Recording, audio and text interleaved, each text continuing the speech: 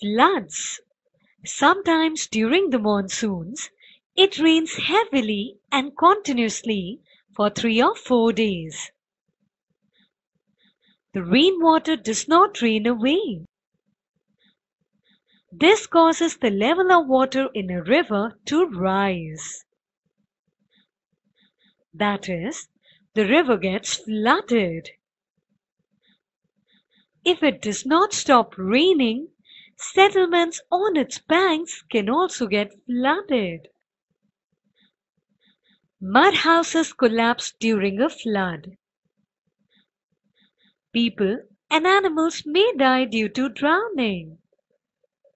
Flooding of settlements causes problems in everyday life.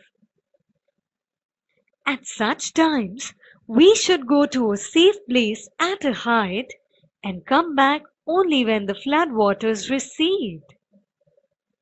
The current of flood waters is very strong. It is dangerous to swim in flood waters.